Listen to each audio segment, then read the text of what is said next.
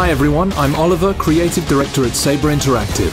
It's around 6 months since we launched World War Z, and it's been great to see how the community has responded to our free updates since then. Season 1 is over, but we're beginning the same commitment to regular free content as we move into our first release of Season 2, the Kill It With Fire update. There's a lot to look forward to in this update, which brings 2 new free chapters that progress the stories of our Moscow and New York survivors. Moscow Chapter 4, Resurrection, is set just a few days after the end of Chapter 3. The nerve gas has been released and our survivors have given up on waiting for rescue from the bunker. You and your squad are forced into a desperate battle for survival as you struggle through the infested underbelly of a desolate city in hopes of escape. New York Chapter 4, Dead in the Water, opens with the survivors as they attempt to make their way to Canada via tugboat. Out of gas and stranded on the Hudson River, your squad is forced from the safety of the boat in search of a new escape plan within a war-torn, Zeke-infested town. We're delighted to have the chance to continue our survivors' stories and can't wait for you to dive into some fresh zombie-killing action.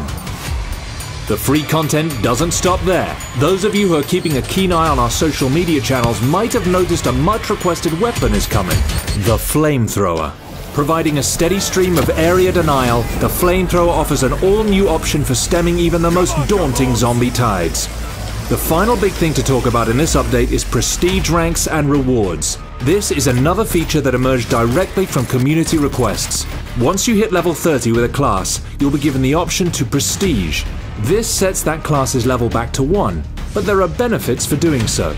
You'll unlock unique prestige weapon skins, an indicator of your prestige level for other players to see, as well as multiple perks which offer direct gameplay bonuses. All this stuff is being joined by the option for mutators in private lobbies, in-game ultra-wide support, as well as a small Halloween surprise that you'll find waiting once the update is out. That's all for the Kill It With Fire update. Stay tuned for more info soon about future Season 2 free content, including the Horde mode and cross-play support, as well as a new zombie type and cosmetics. The World War Z journey won't end with Season 2. While we're not ready to show everything just yet, we're excited to show you what's still to come in 2020 and beyond. See you next time.